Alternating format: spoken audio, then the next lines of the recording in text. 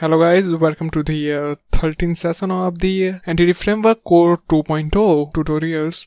In this session we will learn about the entity state and the attach entity to the database. Object context internally track all of the entity which was either loaded by the context, added or attached by the That's why when we are retrieving the data for only display purpose, we are use the as node tracking. Those all entity will be modified into the database when we will call the save changes method. Those all entities will be modified into the database when we will call the save changes method of the context. Each entity has the object state entity in the object state manager. Object state entity specify the state of the entity.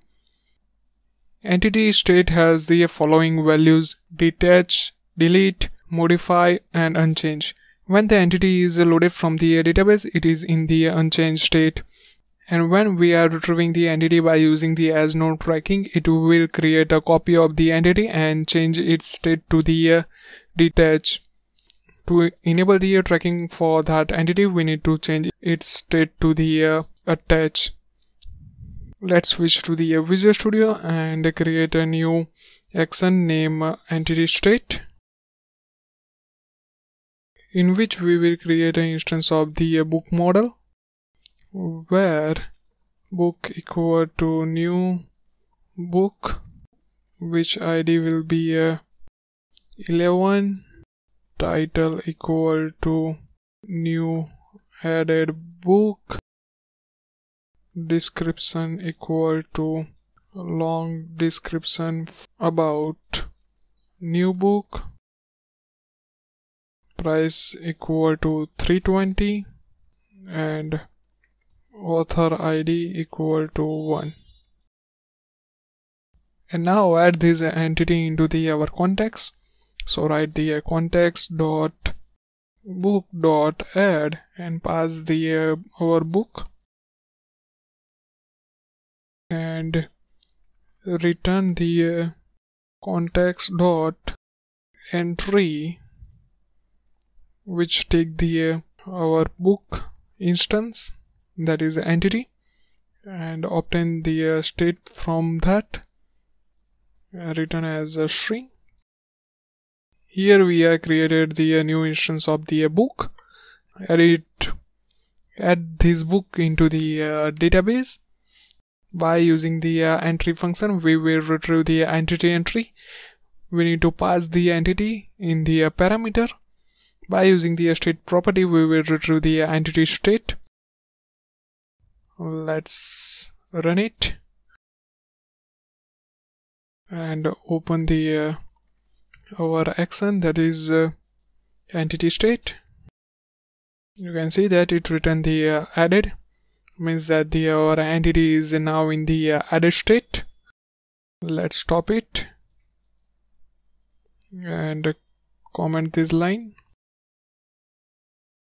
and write the context dot entry of the book dot state equal to entity state dot added, and call the context dot save changes and return book added. Let's switch to the SQL server and fire our select query. You can see that it contains the 8 books, and now I'm going to run that solution and open the home / entity state action. You can see that it returned the book added message, and let's retrieve. Here is the book that we are added now. We are not called the add function here. We are just change the state of the entity to the added. Now we will create a new action for attaching a new and existing entity in the entity framework. For that, create a new public string attach entity. In this method, we will receive an instance of the book as a parameter. So write the book If the book ID is present within that instance, we will perform the update operation. Otherwise, we will perform the insert operation. So we need to write the if book.id greater than 0. Then we need to use the context.book.attach method and pass the entity that we are going to attach. It will be a book, and change the state by using the entry for this book to the modified msg equal to string.empty for now. And if book ID exists, then we change msg to updated, else context.book.add book and msg equal to added. At the end, we are going to return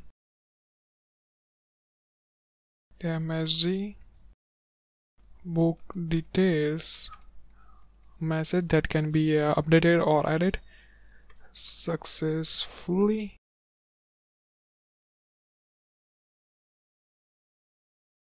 We also need to call the save changes method to reflect the changes. Save the changes file, run the project, /home/create. I am use the parameter from the create book and just change the name to the attach entity and hit the enter button. You can see that it returned the book details added successfully. Let's switch to Management Studio and execute the select query. Here is the popular book by the popular author that we are now added. Let add the ID equal to, let's see the ID of the popular book, that is a 13. So let ID of 13 title equal to, so write the add the ID equal to 13 ampersand and enter. Here you can see that book details was updated successfully. Let's file the select query. You can see that here we got the very popular book. We use the same method for the add and update. The difference is that if we want to add the book detail, then we does not need to pass the ID. In the case of update, we need to pass the ID. As previously said, all the changes will be stored in the database after calling the save changes method. Till that time, entity's old data and the new data are stored within that entity. Let's understand it by the example. For that, I'm going to create a new action. Public string entity state, in which I am retrieving the book from the database,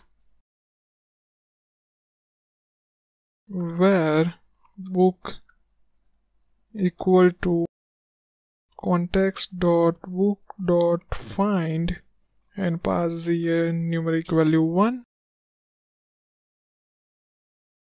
Change the any property of that entity. I'm going to change the book title to the first book. To retrieve the object state entry, we need to use the entry method of the context and pass the entity. Write the where entry equal to context dot entry and pass the our entity, that is a book.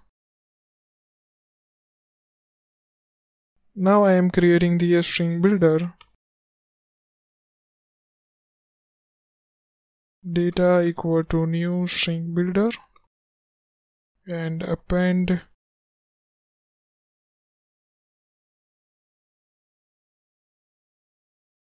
entity state, write the entry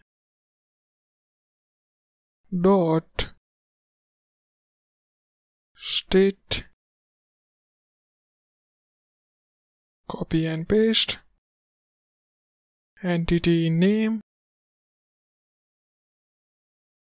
For that, write the entry dot entity dot get type dot full name. And now I'm going to print the original value of the title. For that, write the original title entity dot original values, and within that pass the name of the property, that is title. Same for the current value. Pass the title and change the label to the current value, and return it as a string.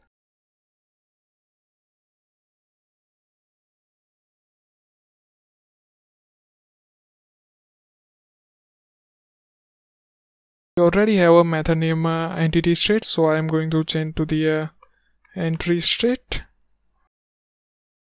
Save it and run. Open the home/entry state action. You can see that the entry state is the modified. Namespace for the entity is the codefirst.models.book. Original value for that entry title is the head first, and the current value is the first book. Let's see what we are learning in this session. Here is a demo of the entity state. To retrieve the entity state, we need to use the entry method. And pass the entity. Entity state can be added, attached, detached, modify, and the unmodified.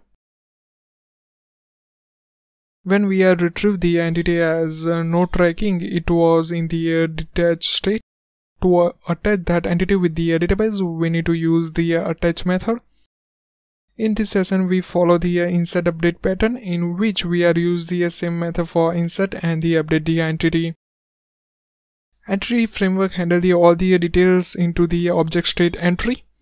We can retrieve its state, current value, and the original value.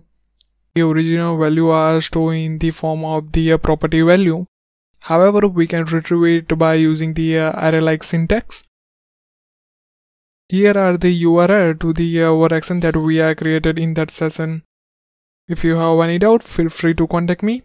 Thanks for watching. Have a nice day.